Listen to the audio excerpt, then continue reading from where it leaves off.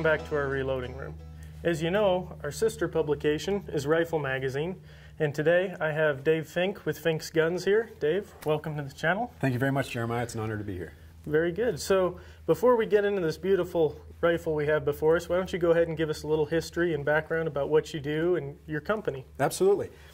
So I started my company probably about 2-3 years ago, and we actually merged with a company named Blues Brothers. I believe they actually advertised in your magazine. Yeah, for a while. I'm very familiar with Blues Brothers. They advertised for years. Jess is a great guy, and he does phenomenal work. So it's really neat to see that you've stepped into that now. Yeah, it was definitely big shoes to fill, but I think we're doing a pretty good job, and Jess has helped us out immensely. So the Blues Brothers, they did pretty much firearm restoration, bluing, refinishing, all that good stuff. And when I started my company, we did nothing but custom work, so a lot of this type of stuff.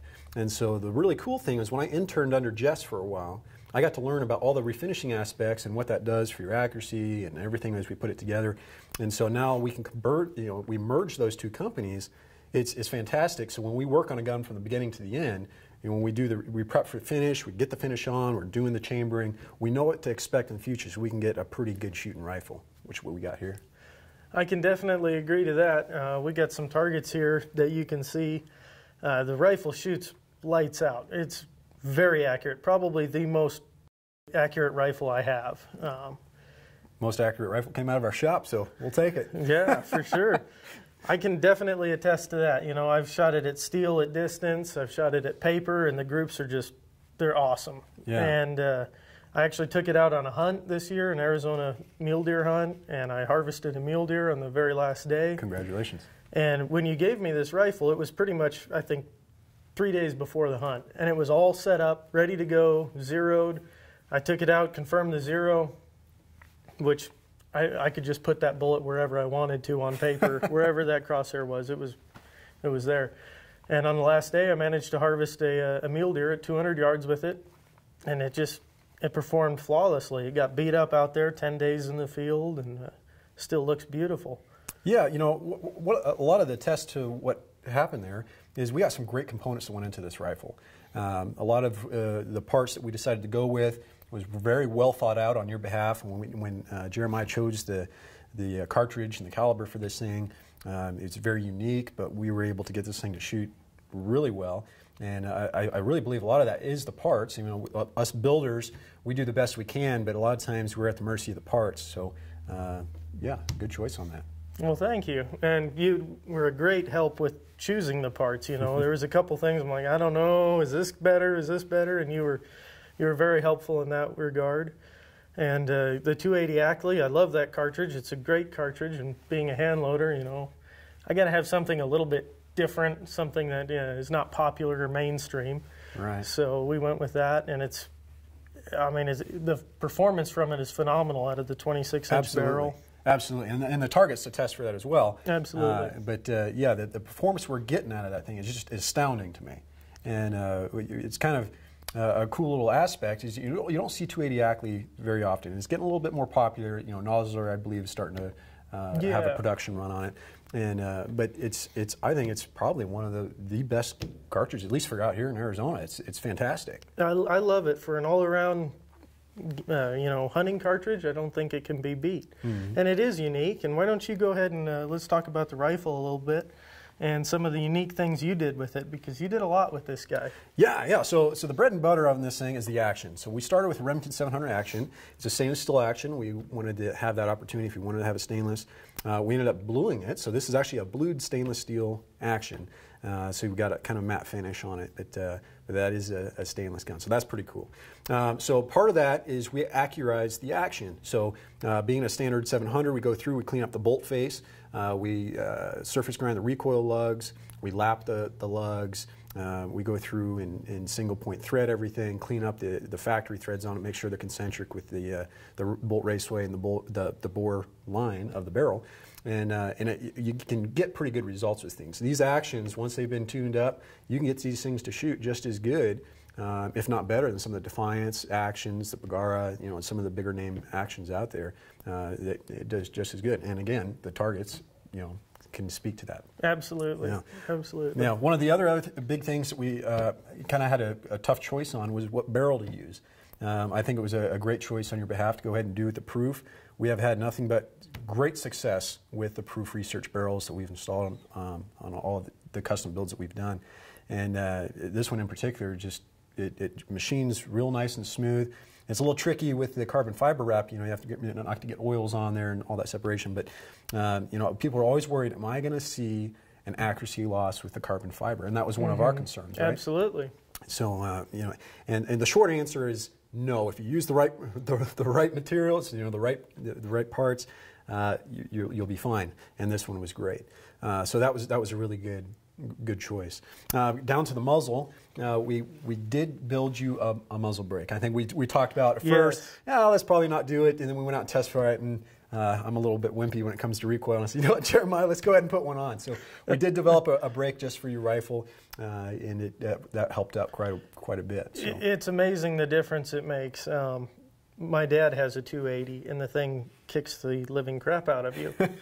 And shooting this one, which is lighter than his, as a matter of fact, and it's that part light. of that being the Proof Research barrel, it's pleasant to shoot. I wouldn't hesitate to, you know, spend all day at the range with this guy and, you know, just shooting and having fun. Yeah. And it also dissipates heat a lot better than a standard steel barrel does, I've noticed. Absolutely. It does, yeah. And just another touch-up on that muzzle brake, you mentioned that you go to the range a lot and shoot, but it also, this is a very practical gun that goes out into the field. It is. One of the things that's really common in our industry is if you're going to be shooting prone, you don't want dirt in your face or your partner's face, your spotter's face. And so this brake in particular, when we developed this brake, there's actually no ports on the bottom, but there is 360-degree porting that ties in all those baffles, and it all gets blown out the front. So you get that perks of you're not going to have to worry about accuracy loss and all that stuff, or gases being blown up, and I think that it sounds like it's performing really well for you. It is. It is. It's phenomenal. Prone shooting, there's nothing flying in my face, which is wonderful. I couldn't be happier with it. Yeah.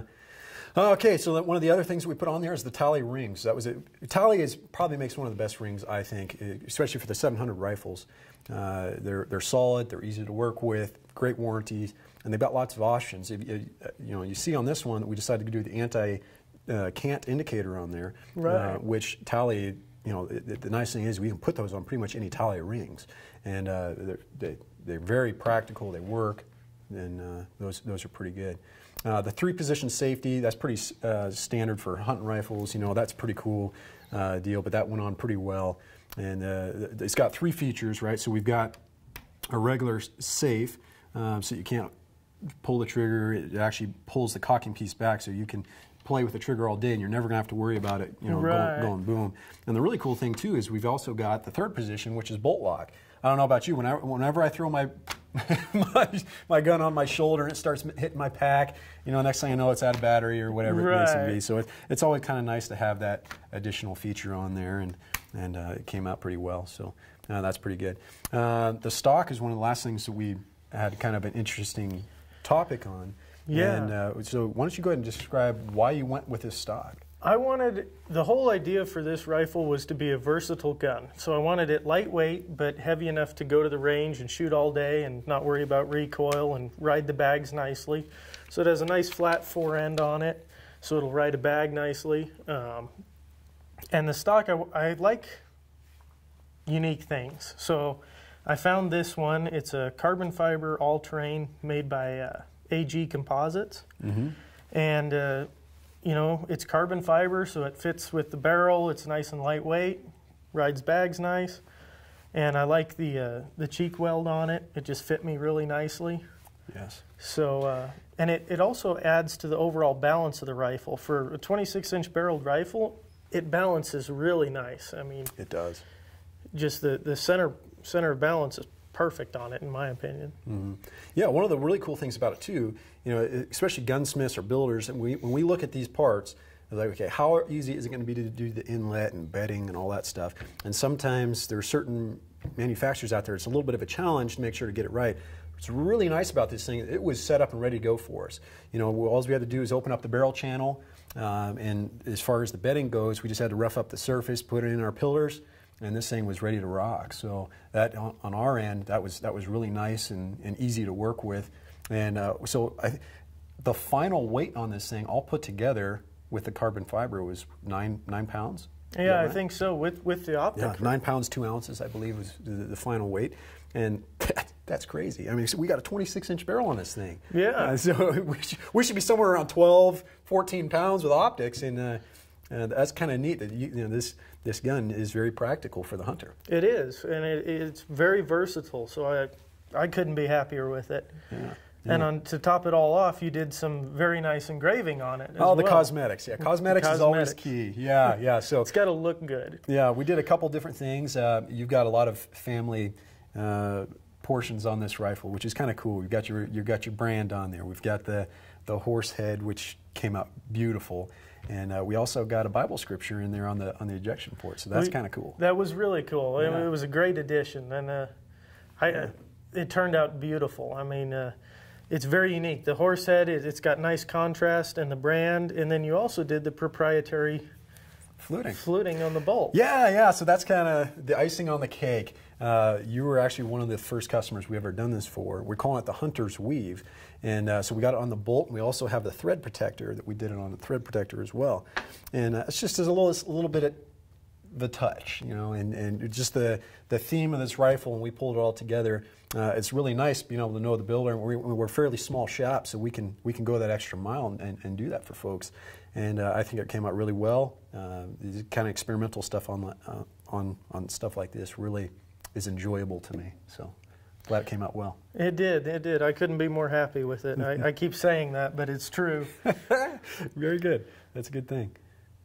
Yeah, so thank you very much for watching, and I'm sure you'll see more of this rifle in the future, and hopefully more of Dave here. I'm sure we'll have plenty more projects for him in the future. Keep me busy, Jeremiah. You sure do. Absolutely. Be sure to like this video and subscribe to our channel, and be sure to check out Dave. You've got social media. Yeah, we got Fink's Guns, Fink's Custom Gunsmithing, the website. We got Facebook and all that other stuff. So, yeah.